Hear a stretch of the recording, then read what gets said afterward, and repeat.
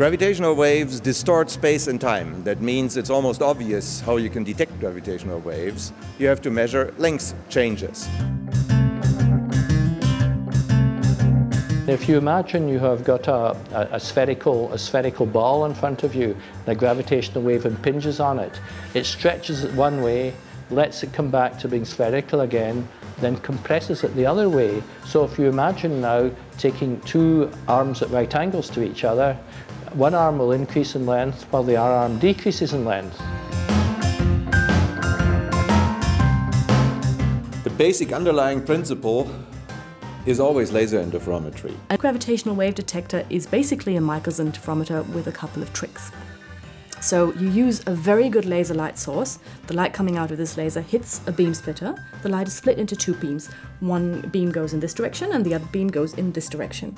The beam is retroreflected at mirrors, high reflectors. The beam is then recombined at the beam splitter, and at the output port we detect the light. The resulting light power at the output of this beam splitter now depends on the microscopic positioning of these mirrors. If the length to one mirror is slightly changed by a gravitational wave, for example, then the power at the output will slightly be changed, and that you can detect with a photodetector. So we have two test masses, hopefully not moving very much with respect to each other inside the spacecraft, inside their vacuum cans. And what we want to do is measure their separation. And so to do that, we build an interferometer which sits in the middle and reflects light off both of these optical masses.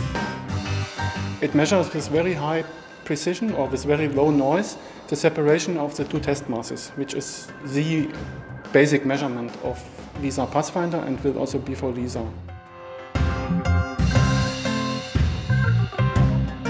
The optical bench receives the laser light through optical fibers, and then it directs it via a series of mirrors and beam splitters to be reflected from the proof masses, the things that are floating inside the vacuum canisters, and then the beams are recombined, and that measurement, it's a process called interferometry, is what reveals, at very sensitive level, the motion of the proof masses.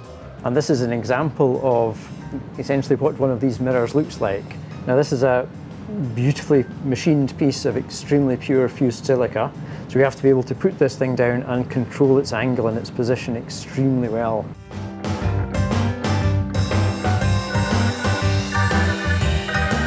When we turned it on, it worked immediately, perfectly.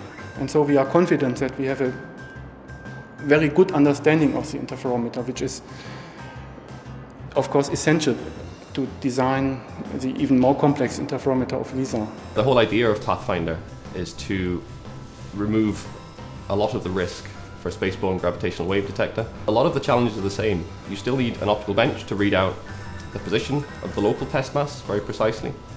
You still need thrusters, you still need a lot of the same technologies for LISA as we are demonstrating with LISA Pathfinder.